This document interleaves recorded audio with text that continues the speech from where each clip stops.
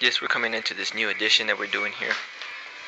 It's about 1,400 hours right now. 1,400 hours.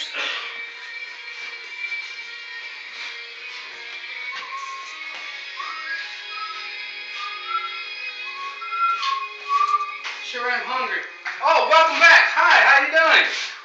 Welcome back to this edition of this our custom home. Getting ready to do the second room now.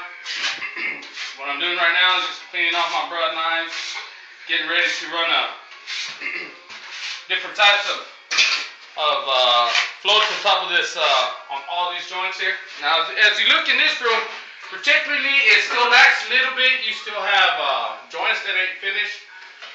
You have a patch that needs to be done. Your corners that also need to be taped and floated.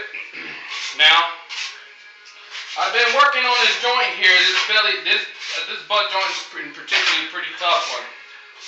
For the simple fact, this one is just a real bad joint.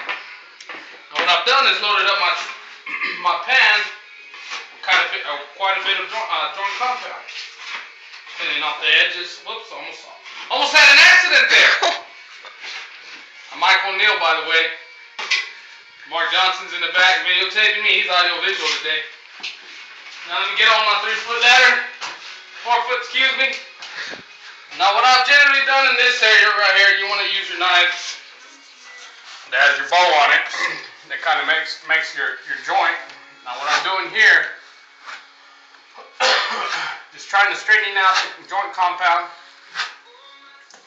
Making sure I don't have any edges, any rough edges. As like I said in the last segment, you want to make sure the ends of your joint or of the coats you're applying are not rough. Now, if you look, particularly, you can tell the difference. If you look down here, you can tell this is just rough and coarse. It's just a bad joint altogether. This is just been building and building. Now what I'm coming and doing is actually almost putting a finish coat. Like I said in the last segment, fill your knife up, start from the bottom of your joint all the way to the top, and repeat your process 3 times. Now a lot of people don't like to double knife their work, but I do. I guess that's just how I know how to work it. And what you want to do is work your mud up.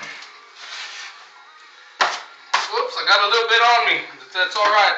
Shows my wife that I'm working hard. Now what you want to do is go around the edge of where you're floating, making sure there's no extra buildup on the bottom or on the edges.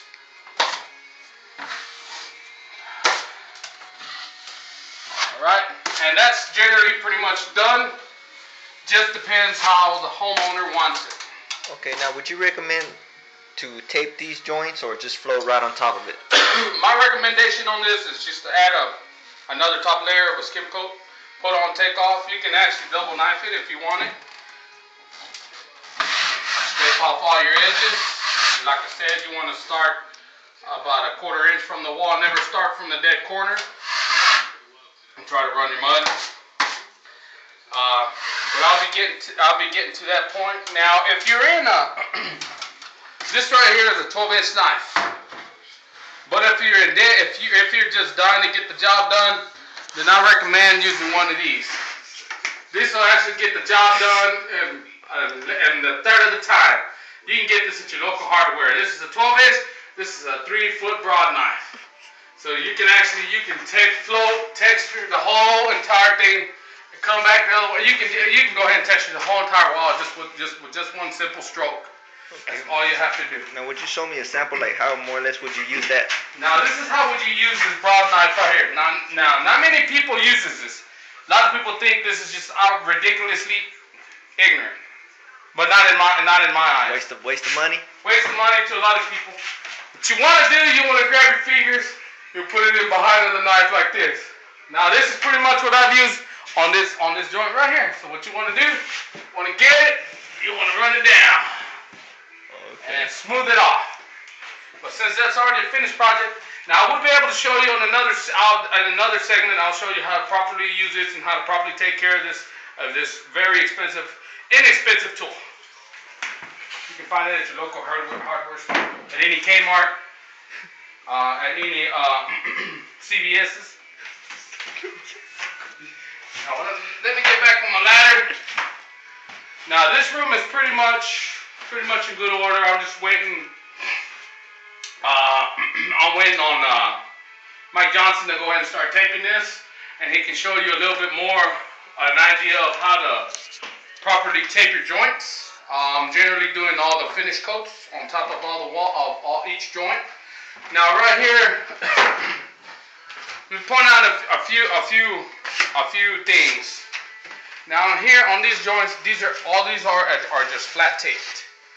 Now what we're going to come back and do, just right up on top of this, we're going to overlay a bulldoze right on top of this corner, that corner, and that corner, and then repeat steps on just mudding around the edges.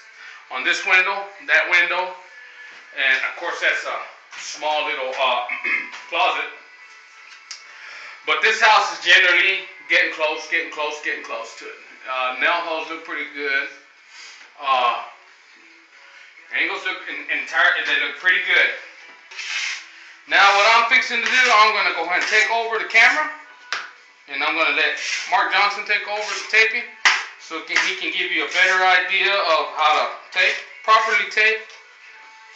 I know our video is a little unorthodox compared to anybody else, but that's just how we do it.